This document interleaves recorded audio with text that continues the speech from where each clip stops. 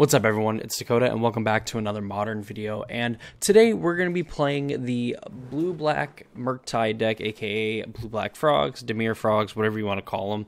We did a deck tech on this deck on Monday, so if you want a more in-depth kind of look at the deck, then you can go ahead and check out that video. But we'll kind of give a brief overview for it, and then we'll just get right into the games of Magic. Of course, before we do any of that stuff, if you're not yet subscribed to the channel and you want to see more videos from me, where we focus mainly on the Modern and Pioneer format, along with some other longer form videos, kind of doing some live streaming, you know, the week that this video is going up, and some other things like that. So if any of that interests you, please consider subscribing to the channel and ring the notification bell so you know when videos get posted. It's a free, easy way to support me and my content as we race to 1,000 subscribers and I backhand my microphone. I appreciate all the support. You know, it does mean a lot to me, and you know, keeps me kind of churning out these videos and trying to get, you know, 4 to 5 videos out a week. So, you know, again, if that interests you, please consider subscribing. Support me in my journey here as we try to get to 1,000 subscribers. Anyway, the real quick summary of this, you're looking to get a Psychic Frog on turn 2. This is going to give you a ton of value. It's going to hopefully hit your opponent, so allow you to draw cards. You can discard cards to put counters on it, so it's a relatively quick clock. You can also use it defensively to kind of protect it against cards like Lightning Bolt and Galvanic Discharge. Although Galvanic Discharge is just a little bit worse for the fact that Galvanic Discharge does kind of scale up the more energy that you have. But you are able to adequately protect a Psychic Frog, and if your opponent's not able to get it off the board, you know, even if it just sits at 3, 4, 5 power, that's still a lot of damage. On top of that, too, you're able to exile 3 cards from your graveyard and give it flying until end of turn, so it allows it to be evasive, and at least, like, I guess all of these modes, I guess if you want to technically count them, help the card Murktide Regent, which is already, you know, essentially a 2-mana 8/8, preferably. Obviously, has flying, so it's also evasive on its own. And then whenever an instant or sorcery card leaves your graveyard, you put a +1/+1 counter on Murktide Regent, meaning that when you activate the ability of Psychic Frog to exile 3 cards from your graveyard to give it flying, you're able to end up growing the Murktide Regent if any of those cards are instants or sorceries. So if you have 3 in your graveyard and you exile 3 to the Psychic Frog, you're able to put 3 +1/+1 counters on the Murktide Regent. So these kind of work in tandem with each other. Psychic Frog is going to hit your opponent for, you know, 2, 3, 4 damage, you know, that ends up being like 9 damage over the course of 3 turns. You play this Murktide Regent, it's an 8/8. Ideally, you end up exiling 3 more cards from your graveyard. So this is like an 11 power thing. This is a 5 power thing. You hit your opponent for 16. You've done well over 20 damage. And in a format like Modern, aside from, you know, maybe something like Boros Energy or like Mardu Energy, most decks are not going to be above 20. So it's usually going to be enough damage. And with some of the other options that you have in this deck, you're kind of able to mitigate the amount of life gain that those decks can have thanks to cards like Fatal Push and being able to leave up like Counterspell, Force and Negation on the later turns, because you're able to play Murktide Regent and Dimir Frog, or Psychic Frog, excuse me, for 2 mana. But this deck has been quite fun to play. There's definitely a difference between having Psychic Frog in play on turn 2 and not having Psychic Frog in play on turn 2. So I tend to be a little bit more aggressive with like my 7-card hands, where if it doesn't seem like they have like a path forward, like if they don't have like either one of these cards in my hand, I'm usually kind of shipping it back, because I don't really want to kind of play that, like, you know, do I counter this? Do I not counter this? I want to get something into play, and I want my counter spells to kind of protect these threats. So let's go ahead, jump into the games. Of course, again, if you're not subscribed already and you have not already done so, you know, whatever the case may be, you know, go ahead, subscribe to the channel, support the content that we have here, and without further ado, let's go ahead and get into the match. So here we are with the match. We won the die roll, so we get to be on the play. We hopefully can go through this, because I've recorded about 15 times just to try to get it to go just like a few decisions in. So here we are with our first hand. We end up keeping this hand. It's kind of what we talked about in the deck tech video and what we talked about in the opener, at least I think I did. We have turn 2 Psychic Frog, and then we have Force Negation to kind of back it up. We have a turn 1 play in Inquisition of Kozilek, and we have just a few more lands here as well to make sure that we are able to, you know, cast something like a Sink into Stupor or a Force Negation. If we don't end up having to cast the Force Negation, pitching the Sink into Stupor, things like that. So this is kind of the hand that we're looking for. We choose to keep it. We go ahead, play Fetch Land. We go and get our basic Swamp when we Thoughtseize our opponent. And this is what we kind of see here. If I'm bring it out. So we look at their hand, and we can instantly tell that they are playing Storm. If the Past in Flames did not give it away, or the Rituals didn't give it away, the Past in Flames gives it away. So this is kind of what we see in their hand. We have a Force Negation. It's going to be pretty good for this Past in Flames if they try to go off on like turn 2 just by playing a bunch of Rituals, or like on turn 3 playing a Cost Reducer.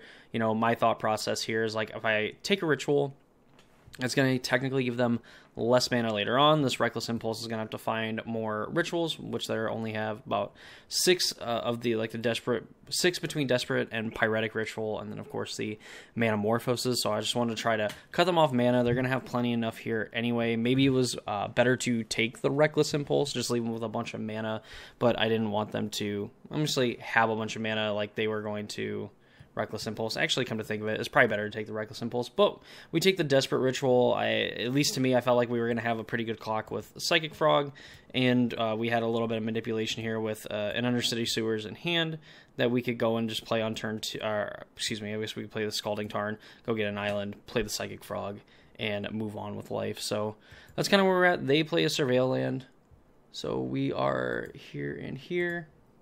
There's one unknown card in hand. They do their thing. They surveil another Ritual in the graveyard. So we don't know what their unknown card is, but we know that this is their hand. They surveilled a Pyretic Ritual to the graveyard. We draw another land, which is not ideal, but, you know, it's like okay. Like this other fetch land can go get an Undercity Sewer, so we play a Psychic Frog and pass the turn. They go turn 2. They play the Reckless Impulse. They exile an Impulse and a Valakut Awakening. So, I mean, that's kind of annoying. They're able to use the Valakut Awakening to kind of, like, refresh their hand if, you know, it doesn't really quite come together. Obviously not what they're looking for necessarily. So here, I decide to play the fetch land. We drew a Watery Grave for turn. So I decided to pitch the Watery Grave to the Psychic Frog, just give it an extra point of power. We could go a little bit deeper, but I don't necessarily want to. I kind of want to hold on to this land. Again, maybe that's kind of like a bad thing to think about, but, you know, I could see a world where, you know, we draw something like Murktide Regent and like Counterspell, and we just want to be able to have, you know, the ability to cast it and then also leave up like Counterspell, things like that too. Plus, we have this fetch land, so we want to go get our Surveil land, hit our opponent for 2, and then we draw our Surveil land. The deck only plays 2. So that was a really, really bad beats, and I didn't want to obviously fetch and go get the Undercity. I want to potentially represent like a Counterspell or the ability to just hard cast a Force Negation, because now we can like sink into Stupor, whatever the spell is, unless they go like a bunch of Rituals into the Past in Flames, then we just want to Force Negation it. But, you know, there's no reason to like crack this fetch land in case we drew like our one of Sewer with 49 cards still left in our library. Just super unlucky there. They cast the Reckless Impulse from exile.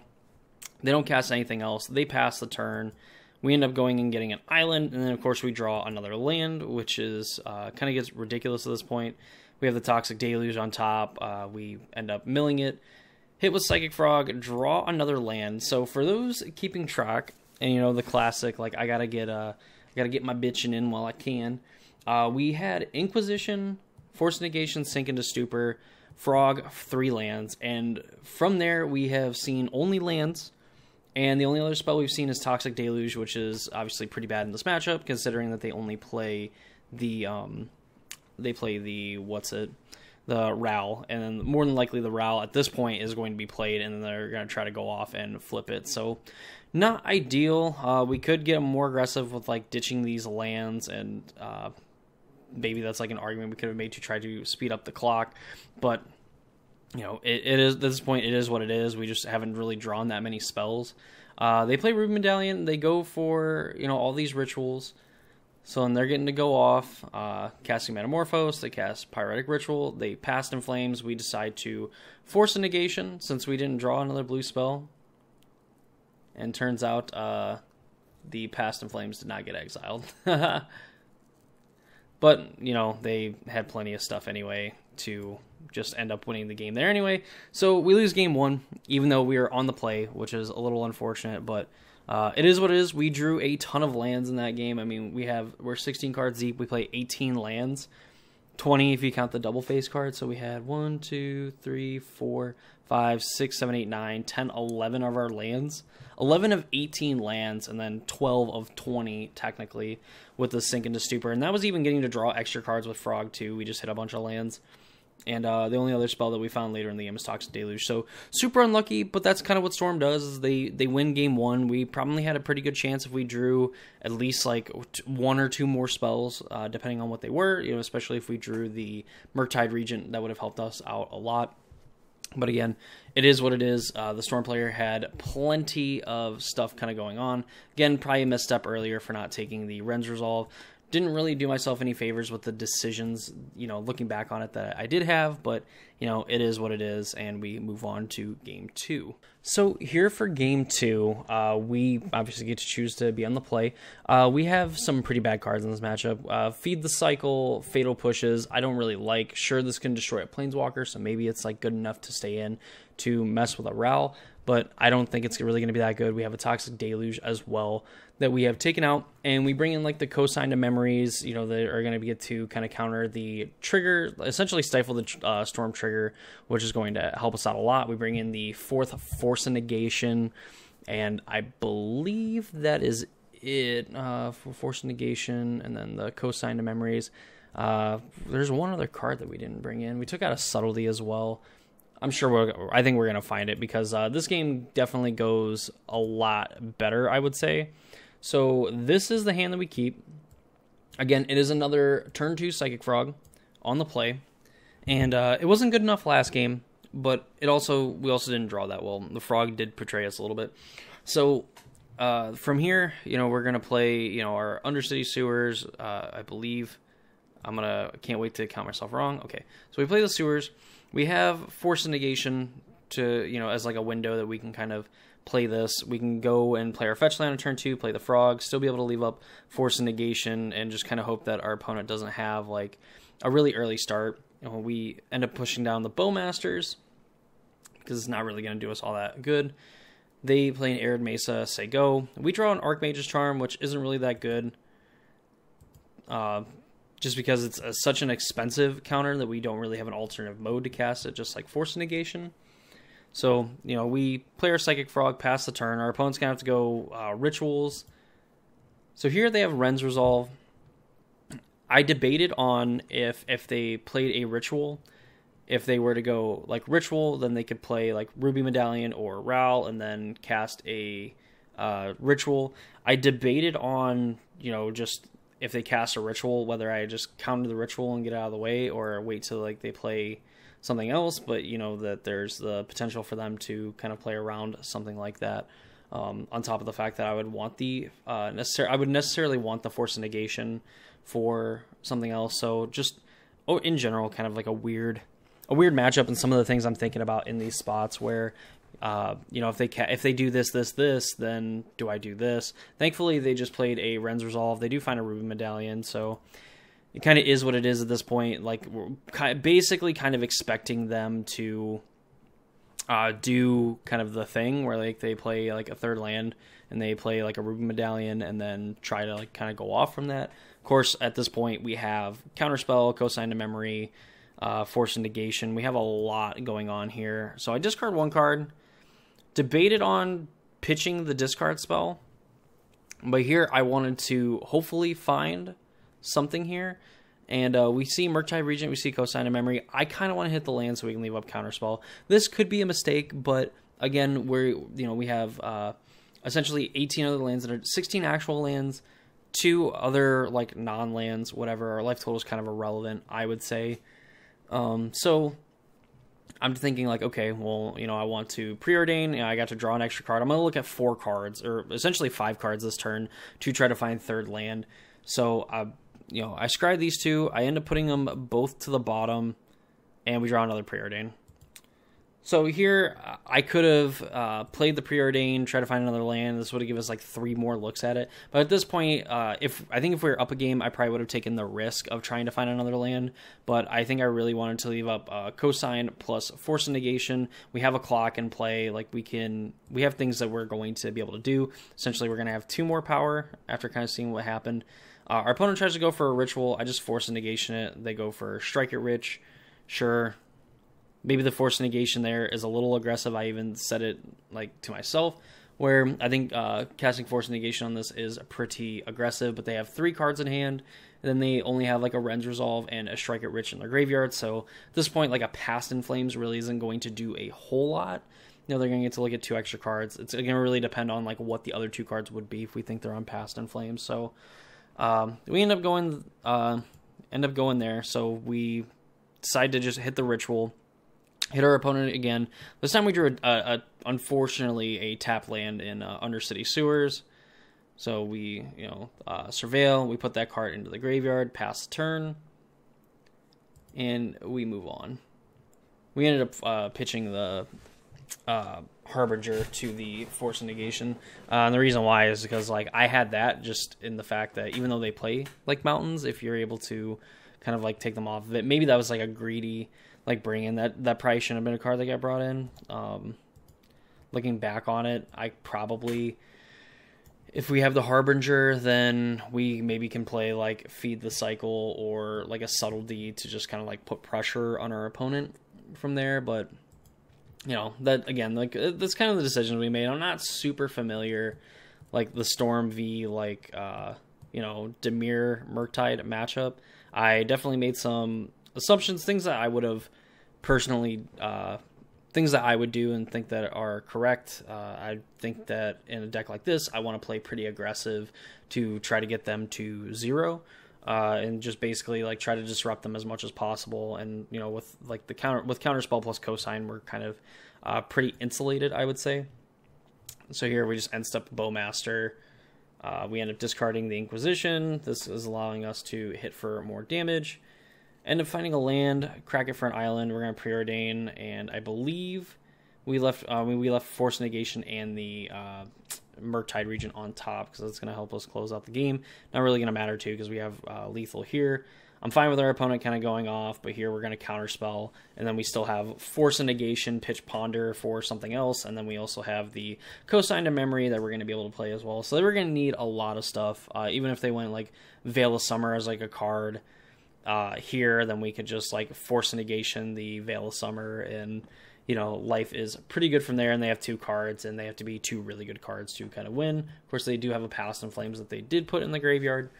But from there, it's not, it's pretty easy at this point. Again, like we're going to be able to use all these cards, and we're going to be able to discard our draw step and then deal 6 damage to our opponent. So game 2 we might have made it a little bit harder on ourselves, trying to try to hit land drops and try to basically like stay ahead and be able to cast our spells and also cast cantrips to find ways to close the game. But in the end, we ultimately got there. So let's go ahead and take a look at the deciding game 3 of the Dimir Murktide versus Storm matchup. So here we are for the deciding match of the matchup. We have a pretty difficult hand here. I mean, we have a ton of interaction. Like this Draw on the Lock more than likely is going to be able to counter anything that we want. We obviously have just actual factual counterspell. We have Cosign to Memory for the Storm cards. Then we have a Preordain here. We're on the draw. I think on the play, maybe this is a little bit easier because you can just like cast Preordain on turn 1. We're basically just looking for a way to win the game. But I ultimately end up keeping this hand for the fact that we just have a ton of interaction. I think it's hard to mulligan Cosign to Memory and like a Draw on the Lock too, especially with like kind of how our hand is shaped. Here, we can eventually just get to a point where we cast Preordain, but we just kind of have to like weather the storm, no pun intended. But our opponent goes Strike It Rich on turn 1, and that scares me. I am instantly, for better or worse, like I am like pissing myself right now because I don't know what's going to happen here. We know when we talked about the Storm deck that there's a few different ways they can theoretically win the game on turn 2. There's like the ritual into cost reducer, into like rituals to like Past in Flames to kind of like do the thing, and then with how this deck's set up, it can cast a wish to go get a card out of its sideboard and either continue to kind of go off or set up for next turn, or just outright win the game. So when I see them go turn 1 Strike It Rich, They kept 7 cards. I'm worried. So this makes me play a little bit differently. I just play the fetch land and I say go, and it's like, okay, if they do nothing, I'm fine with going and getting an Undercity and just, you know, getting to surveil, try to dig for a threat to try to win the game, maybe even a forced negation. Because then at least with the forced negation, I'll feel a little bit better of like casting like a Preordain. So they just play a Strike It Rich, pass the turn. We end up fetching, getting our sewers. An Inquisition is not something that I'm in for, even though it probably could have been. At this point, I was kind of zeroed in on making sure that we could find a way to win the game, because I think that was going to be the most important thing that we do, is making sure that we, you know, find a win condition, because we're not going to win the game just by going spell for spell with them. Maybe we can, but I would just prefer not to, especially with the amount of disruption that we have here anyway. Again, might be a mistake, but, you know, here I just pass the turn, leave up Counterspell, Drown the Lock, potentially Spell Snare plus Cosign if it ends up coming to it. Definitely wanted to, you know, Counterspell something, but they just pass the turn. And we draw a Psychic Frog. I'm like, okay, I'm going to get down the Frog. We have Spell Snare. And then they, unfortunately, frogged our Frogged. So they go Manamorphose. They end up playing a Commercial District. Keep a card on top. They pass. We draw, unfortunately, we draw Sewers, but we do find Murktide on top. Really wanted to find an untapped land, because this was going to help us to cast Psychic Frog, and then also leave up, again, leave up like Counterspell. Leave up Cosign to Memory. I mean, at this point, we should probably be leaving up Cosign with Replicate. But, you know, we unfortunately have Sewers. We pass the turn. This allows us to, you know, Cosign plus Drown the Lock or Counterspell. Really just probably Cosign plus Drown the Lock. They Strike It Rich. We end up playing a Frog just because we cannot play a Murktide Regent here, and then we're able to leave up Counterspell. We pass the turn. They end up casting a Ral. We let the Ral go. And then they end up... I'll pause it here. They play a Reckless Impulse. Now, my thought process in this is that they play the Reckless Impulse. Basically, we're kind of hurting if they have a... Past in Flames. But here they have like no mana. They're able to use all their mana to cast the Past in Flames. So they have to have like a ritual, like ritual plus Past in Flames to do it. So then they end up going to 3 mana. Then they, you know, cast the Past in Flames. And then they have like ritual, Manamorphose, Strike It Rich, and they have this Reckless Impulse. So I'm assuming that if they have that, so if I counter this, they're going to get, or if I don't counter this, they get 2 cards. And then it's more likely that they end up getting there, and then they have more Reckless Impulse to kind of like keep going, and then they're able to potentially flip this Ral. So my thought process is, okay, I'm going to counterspell this Reckless Impulse, and then force them to have Ritual plus thing. Here they have Manamorphose, and I think from here, like, the game kind of goes like haywire, because technically... Unless that actually plays out right. So then they have Manamorphose. They draw a card. They cast Pyretic Ritual. And we're debating on our Ral flip. So Ral flips, which is not the case, because I remember distinctively that in this game they flipped it with 7, and then they plussed it up to 8. So then if they went and had a next turn, then they would be able to ultimate it in the worst case. But they ultimately end up going off and winning the game. They end up finding a Past in Flames, kind of getting to do their thing, and punish us for trying to cut them off of cards when they just had plenty of mana, plus extra cards, plus ways of actually kind of getting to this point where Ral is going to be able to plus, do the thing, and ultimately punish us. So... probably played it pretty bad. Definitely looking back on the game, there's some decisions that I would like to have back. Like, it probably would have just been better to leave the Cosign to Memory. Just knowing that they have something like a, like a Veil of Summer. It's very easy for them to kind of like go through their deck, go through it, and we're going to try to Cosign Memory, and I guess it counters like the triggered ability. But I believe also that it allows you not to counter it. I don't know. Maybe it was just a mistake, period, of like trying to like counter, or, you know, counter their thing. But, you know, probably put in a bad spot. Not my best showing here, but, you know, it is what it is. I try my best. I played a way that I thought would kind of help to win the game, and it didn't end up being correct, or rather it didn't end up working out. So that's like the best that you can do when you play Magic, is just to kind of figure out like the places where you made mistakes and try to get better, and, you know, definitely understand the matchups a lot better. And I think I have a little bit better understanding of the Storm deck now, and definitely some decisions I would have back. So let's go ahead, let's go back to the deck screen and kind of wrap this thing up. So ultimately, what did I learn playing this Murktide deck? For one, I probably shouldn't be playing control decks. Secondly, I think this deck was really sweet. I would like to mess around more with the, you know, some of the numbers on cards, you know, like 4 counterspells fine. Feed the Cycle probably shouldn't be here. I think it's probably a little too cute. The fact that you can exile like the cards from your graveyard for like the forage cost, so that you can make Murktide Regent bigger with like a Feed the Cycle in play, or you can just end up paying 3 mana for it. Totally fine, kills a creature or a planeswalker. I don't think it's necessary. I think that there's other removal spells that you can play here that are a little bit more effective. You already have like 4 Fatal Push as well. Drown the Lock seems like it's pretty good. Archmage's Charm obviously didn't come up in that game, but I could see some worlds where it would be pretty good. I remember a match that I played to kind of like warm up with this deck that I actually had a kill on my opponent with Archmage's Charm.